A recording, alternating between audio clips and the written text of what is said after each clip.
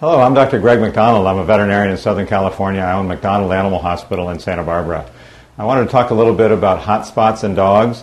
It's actually called pyotraumatic dermatitis. It's a disease that dogs get, and it's partly allergic and partly infectious. So they get a bacterial infection and then they chew on it, and they happen to be allergic either to the bacteria or the pollen in the air. Many of you who have dogs have noticed, like overnight, there's a big raw area on your dog, and it's moist and it's red, and oftentimes the dogs chew all the hair off. It's extremely irritating to the dog, and it's one of those things that needs to be treated.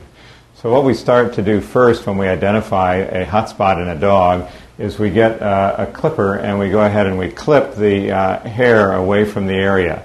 It's very important to get the hair all clipped away from the area because we're going to need to treat it with a topical spray. Then we use a surgical scrub, and we scrub the area, and then we also get rid of some of the bacteria with an alcohol prep. And so then after we get that done, we go ahead and spray on the wound a product called Genasin Topical Spray. There's several of these on the market that are similar. This one has an antibiotic as well as a steroid, and it's in an alcohol base. The alcohol, although it stings at first, it does two things. It dries the area and also kind of deadens the nerves so that the animal doesn't feel as irritated later on.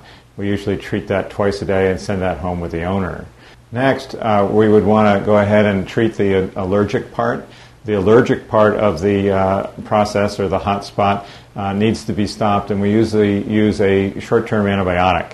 An antibiotic helps to control the infectious part, but we also use a steroid in addition to that. This is a steroid that we use for it. It's called Vetilog. It's very safe in the dog. It is a anti-inflammatory type of steroid, and again, it makes the dog drink a little more and urinate a little more, but within 72 hours, the animal literally stops itching, and that allows the hot spot to heal. So in addition to that, we also start an antibiotic, and we start the antibiotic by injection. So we'll start the antibiotic right away as soon as we identify your animal has a hot spot. Once again, we do send home some antibiotics with your dog. Those are to be given orally at home over a period of about 10 days.